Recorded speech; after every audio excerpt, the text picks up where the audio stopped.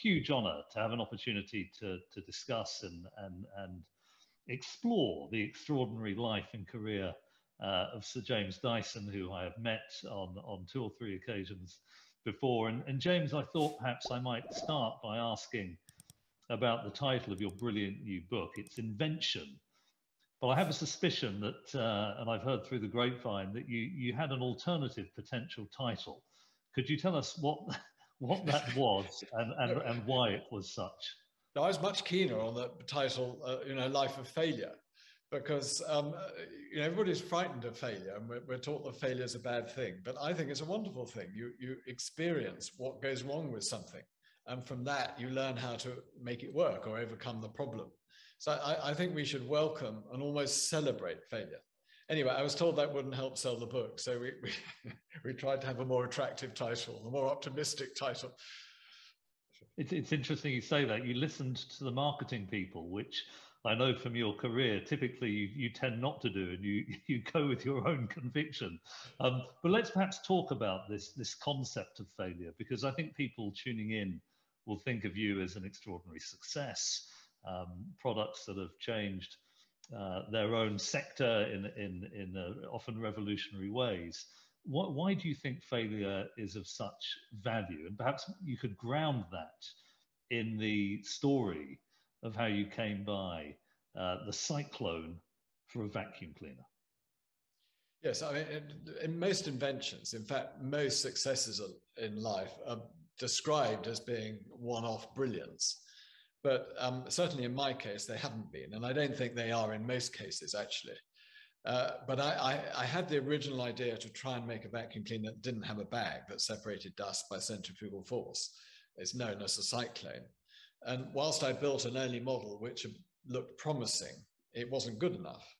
So I had to reinvent the cyclone. I mean, it would collect fine dust, but wouldn't collect dog's hair and human hair and awkward shaped objects. So I started on a path of testing and building different types of cyclones. I mean, I thought it would take me sort of 6 months, you know, and it took me 4 years and 5,127 prototypes. And there were 5,126 failures. And the failures are interesting because why didn't it work? Now, what can I do to try and make it work? And it's so iterative development, viscerally experiencing failure is incredibly important. At Dyson, we have our engineers and scientists build their own prototypes and test their own prototypes. It's not done by technicians.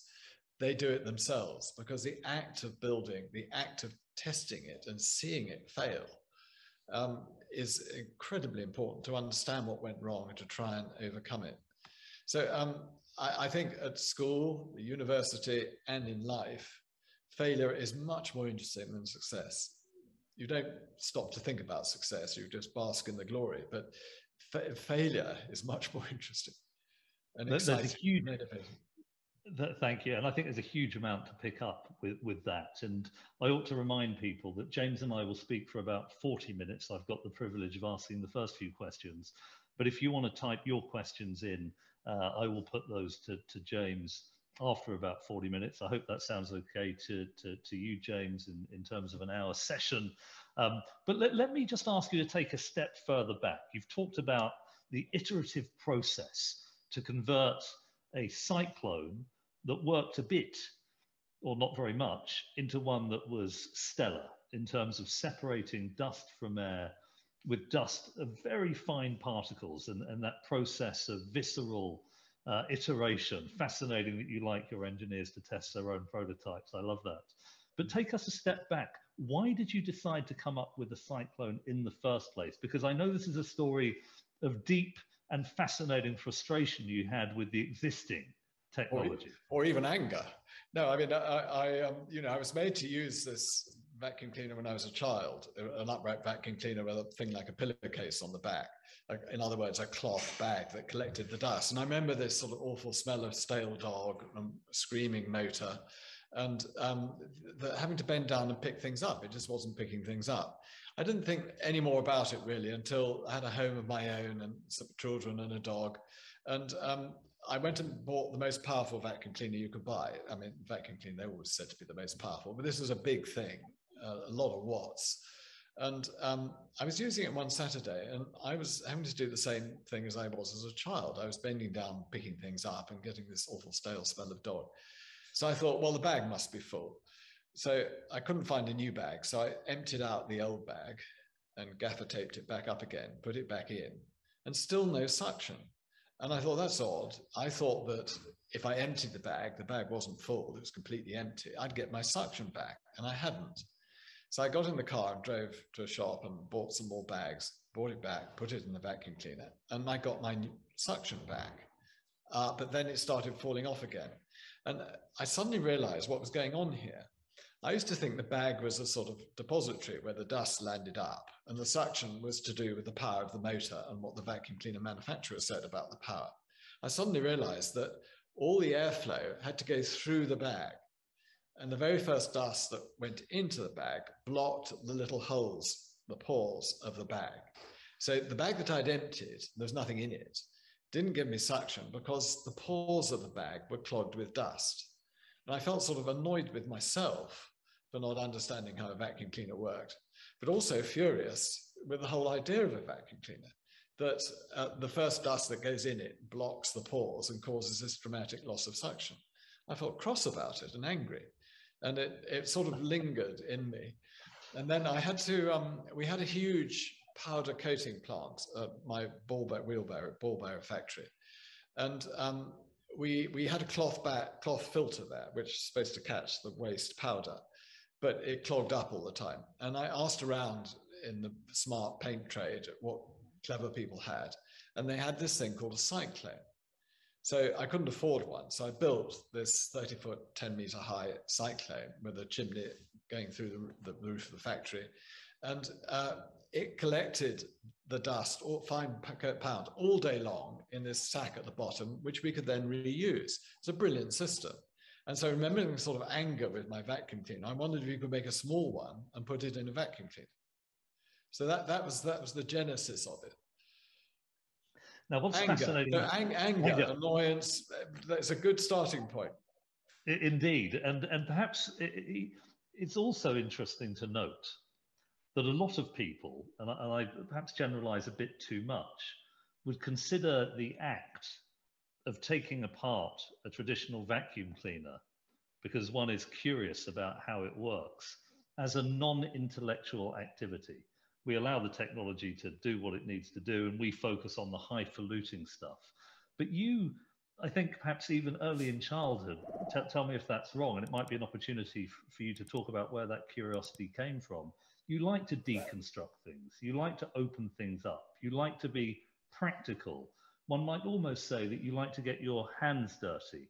And one of the things I learned, I think, most palpably from you when we had our first conversation, it may have even been in that room, was that the way we think about the intellect is slightly wrong. We tend to value the theoreticians and not those empirical people who actually make things happen. Could you perhaps talk about your own curiosity and where it came from? Yes, I mean, I can't pretend to have been an engineer from my childhood. I mean, I certainly took things to bits as a child and didn't always put them back together again. And I did model planes and fly little diesel engine planes around the garden and all that, and build gliders and so on. But I did classics at school, Latin, Greek, and ancient history, because my father was the classics master. My elder brother was brilliant at classics. So it's naturally assumed that I'd be a classicist as well. It wasn't until I went to art school, to the Royal College of Art, and discovered what design was about, and then engineering, because I did architecture actually, and engineering was taught as part of, structural engineering was taught as part of architecture, that I suddenly realized that actually the engineering of a product is really more important than the design. You know, something that looks good, it's a nice design, piece of industrial design, you come to loathe if it doesn't work properly. So the technology is most important, but there's no reason why it shouldn't look good either. So I really came to it late in life, and I hope that gives encouragement to some people. So I was a classicist, then an artist, then a designer, and then discovered what I really loved, which was engineering and developing new technology. James, if I may say so, when I listen to you, you sound just a little bit posh. And I think people will assume that you are able to take a punt on this cyclone and go through the 5,126 failures, presumably whilst not having another source of income, because you had millions of inherited wealth. So could you give us an idea of the pain and suffering through which you put your or at least the risk that you took personally in order to get to where you needed to get to? How bad did it get during that period when you had a hunch that you could create a cyclone, but you hadn't quite got there yet? Well, my father died when I was 9, and he was a school teacher, so we had no money at all. I was extremely lucky that the headmaster at the school paid for my brothers and my education at the school. And actually, I'm going to his memorial service at his Gresham School, and I'm going to his memorial service on Saturday. So I'm eternally grateful to him. Where I went to college. After college, I worked for 5 years for a public engineering company, and then did my own business, first business, doing the ball bearer, which wasn't very successful, so I made no money out of that. So there I am with a big overdraft, no money at all, and I want to develop this vacuum cleaner. So I went to, this is in the early 90s, so I went to people who would normally lend to people like me, and none of them would lend to me. And it's the last resort. I went to Lloyd's Bank and borrowed some money from them. And they actually lent me £650,000, which is extraordinary because at the time they had lots of houses that had to repossess. But the bank manager believed in me, and his wife thought the vacuum cleaner was a very good idea. And he had seen that I'd fought a 5-year lawsuit in America, so he could see I had determination. But it was a real struggle. I only actually got that money after I developed the technology and was ready to go into production. But up to that point, I was just borrowing from the bank and doing everything on the cheap as I possibly could. Working at home, working in the shed outside. I didn't have any machinery. I didn't have a lathe or a mill. I had to make things by hand. It was tough. And we were getting deeper and deeper into debt, and I had 3 kids. It was a tough time. And presumably, even though you had a strong hunch, perhaps even a conviction that you would eventually get a workable prototype, you didn't know for sure. I just wonder, what kind of a strain did this put on your marriage? Well, my wife, Deirdre, my wife, is wonderful. She's an artist, and she understands the need for a project. And this was a project and a half. And she was as committed to it as I was.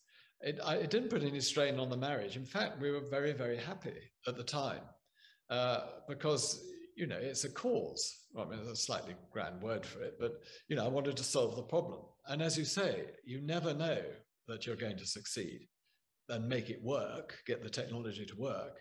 And then you never know that you're going to be able to make it. And then you never know that anyone's going to buy it. And that's true of every single product we do. And that's what makes it exciting. And you can't ask people, you can't go to focus groups and say, is this going to sell? It's unfair to ask people that question. They only know what they know about vacuum cleaners at the moment. They don't know what a vacuum cleaner could be or whether they'd like it. It's not something you can ask them. So it's all a huge risk and unknown.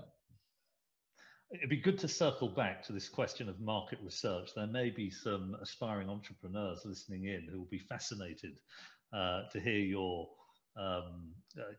suspicions about the significance of market research. And I'm very curious, James, if I may, to drill down into this willingness to walk from your home, I think I've got this right, into the coach out, into your shed, and then to make tweaks to the cyclone, to make small changes, and then to experiment to see the extent to which it is separating the dust from the air in an efficient way and getting knocked back. Because you talk about these prototypes as failures, but even though you haven't got to the final working design, each of them was, would it be fair to say, a stepping stone? Each one was a signpost about how you might tweak it the following day to get you closer to the destination. So I'd like to just know what it was like for you. How did you feel doing it? Did you get ever negative about the process? How did you develop the psychological resilience to keep going? Yeah, no, well, I started off and I realized that actually, first of all, I went to see the country's expert on cyclones. There's a man called Is this R.G. Dorman? R.G. Dorman at Porton Down. And what he said was, I'm very keen on cyclones. He'd written a book on it, published actually by Robert Maxwell at Pergamon Press. And he said cyclones are only good down to 20 microns. And I knew I had to get it down to half a micron, which is cigarette smoke type of dust, or even lower, 0.3 of a micron. So I knew I had an uphill battle and I had to do something that had never been done before. So it's exciting. I mean, that challenge is exciting. And I wanted to prove him wrong. And I wanted to make it work. So I just started building a prototype to try and learn all the parameters of a cyclone, the length, the height, the width, the diameter, the angle, the size of the entry, the size of the exit, all that kind of thing.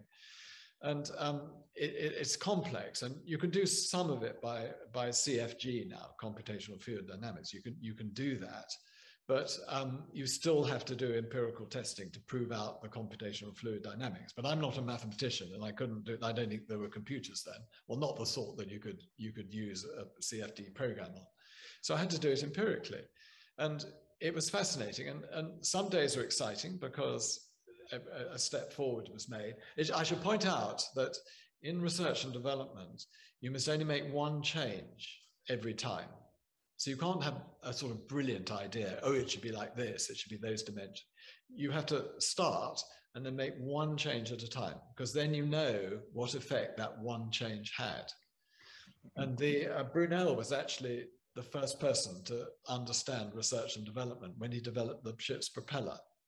And in Bristol University, they've got all his test books where he made just one change at a time to see what difference that made. So I suppose a lot of my days were fairly boring because I was just learning and taking notes and learning what effect one change had on the thing. But I wasn't making a huge breakthrough. But there were some exciting days where I had successes, and then there were frustrating days where I seemed to go backwards. So it was fun. I mean, I used to come in at lunchtime and have lunch with Deirdre and go back out again, always covered in dust. And I'm afraid I didn't wear masks, which I should have, and all that sort of thing. And I was trying to do quite a scientific thing without particularly good scientific equipment. So I had to be very careful and very pedantic about it.